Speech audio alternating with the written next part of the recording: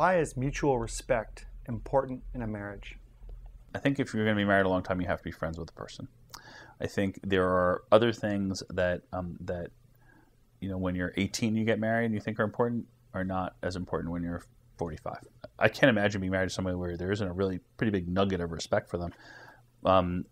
Do you know this research around snap decisions? I forget the name of the book. There's this marriage counselor, right?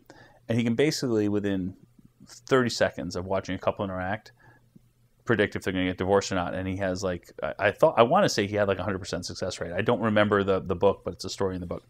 And what it really is his critical, the thing that he's synthesized, the thing he's looking for is, are they treating each other respectfully, right? It's not hi sweetie, I love you. It's more that you listen, that you're not dismissive.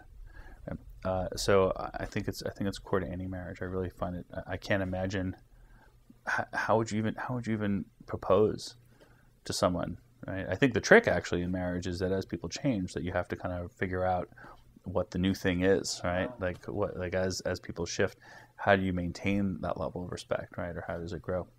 So.